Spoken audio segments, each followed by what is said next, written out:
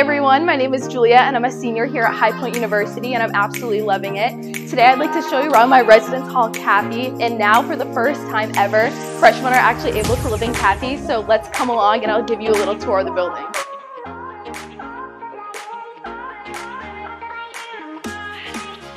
Imagine cooking a gourmet dinner with all of your friends in Caffey in our state-of-the-art community kitchen. I mean, look at this place.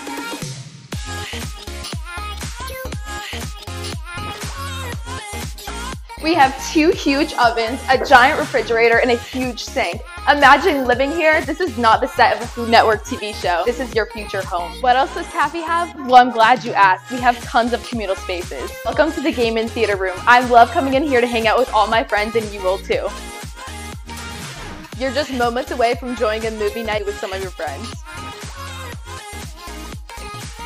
Want to get a lift in? Well, you don't even have to leave your residence hall when you live in Caffey to get in a workout. Let's go check it out.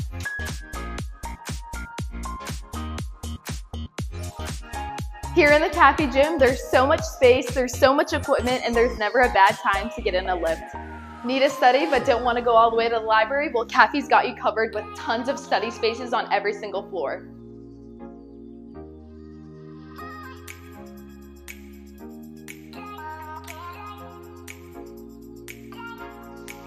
You might be saying, wow, all this looks amazing, but what does an actual room look like? Well, take a look.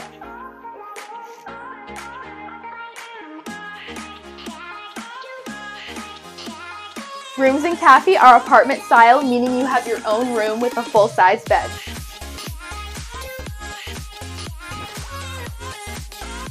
Plus in Caffey, you get a spacious communal area with a microwave, a refrigerator, and a sink.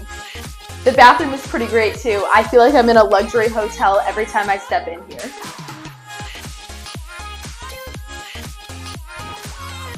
I love living in Caffey, but one of the things that makes it so special is that you're so close to so many amazing resources on campus like Cottrell. This building has so many amazing academic resources as well as one of our Starbucks so you can get your morning coffee. This is a highly coveted dorm and freshmen, you gotta get in line for it. And how do you do that? By submitting your enrollment deposit. If you're an early decision student and you've already deposited, well, congratulations, you're already in line.